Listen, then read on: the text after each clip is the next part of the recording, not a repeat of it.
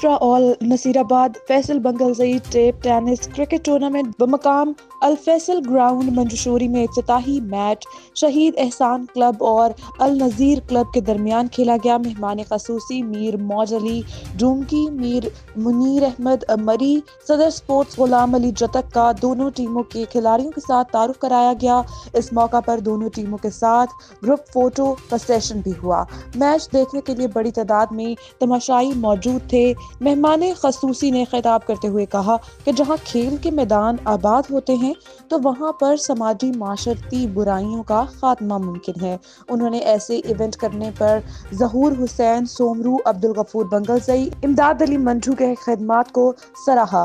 Match جیتنے والی team شہید احسان کلب کے اعزاز میں بی اے پی کے رہنما ڈاکٹر عبدالقادر جتک نے المدینہ ہوٹل میں ٹی پارٹی دی۔